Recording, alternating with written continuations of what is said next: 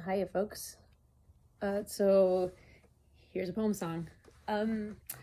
So this month I decided to do a poem by, it's like, can you see that cat's tail there? No.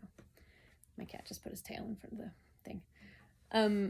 I decided to do a poem by M. Travis Lane, having not heard of her before, but she is an American-born Canadian poet who actually is still alive. She's 86 and lives in Fredricton, and I guess I should probably, like, let her know I'm doing this. There's a thought. But the reason I chose one of her poems is because I came across her and I thought she seems like a really interesting figure, someone who's not terribly well known as a Canadian poet, but arguably should be.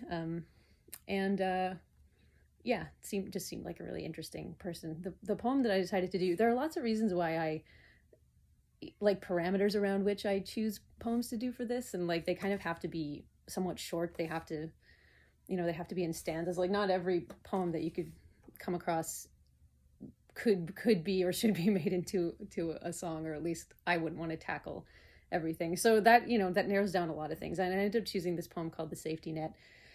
And I don't know that I fully understand it, but I really, really like the last part. Like the last bit I really, really like. So I thought, well, that's good enough.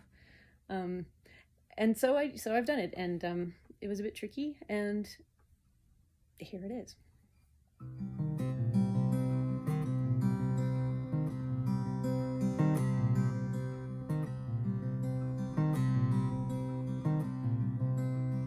The birds drag up the dawn, that's what they do.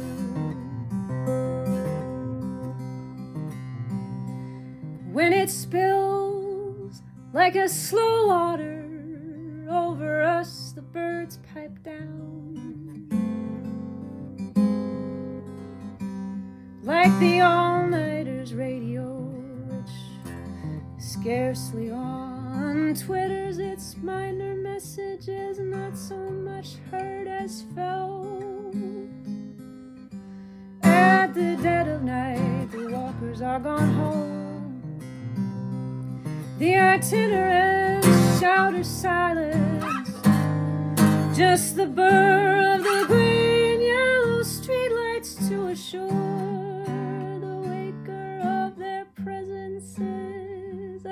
Against the realm of emptiness, each fragile sound casts out its net, secures us as if hanging here above the ticketed abyss of silence every night. And then the birds, day bangs its drums, day